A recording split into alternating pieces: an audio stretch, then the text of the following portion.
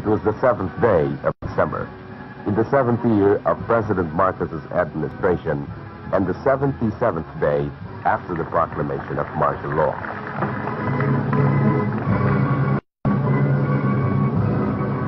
We are gathered here this afternoon to celebrate beauty and cleanliness. When we bring the sparkle of cleanliness to our community, we were giving awards, and suddenly there was a man with a dark suit and had a bolo right inside his sleeve.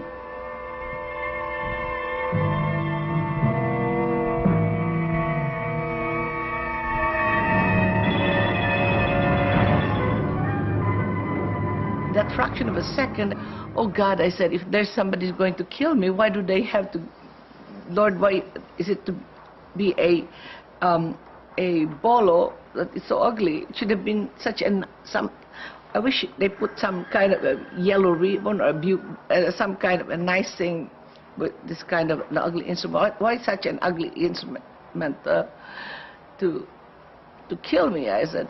Anyway, I was still joking at that point. In fact, when this man was hitting me with his bolo, I looked around. I said, I wonder whom he is about to kill. Little did I know that was going to me. He came in and closer until, it's me.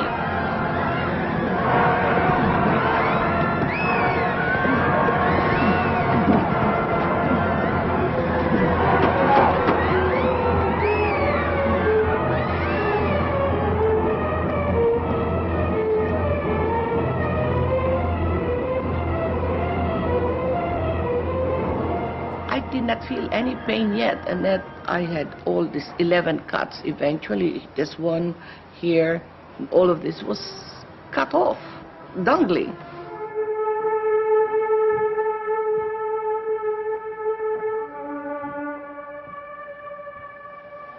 I was going to have plastic surgery so that the scars would not show.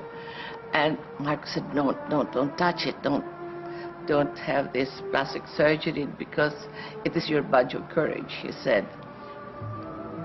There was absolutely no reason why I could have escaped that assassin.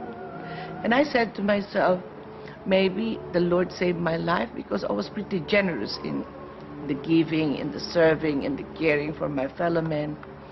And so from then on, I said to myself, since the Lord had given me a second chance, I'm not only going to be excessively giving and serving and caring and extravagantly doing things for others, but I'm going to be selfless.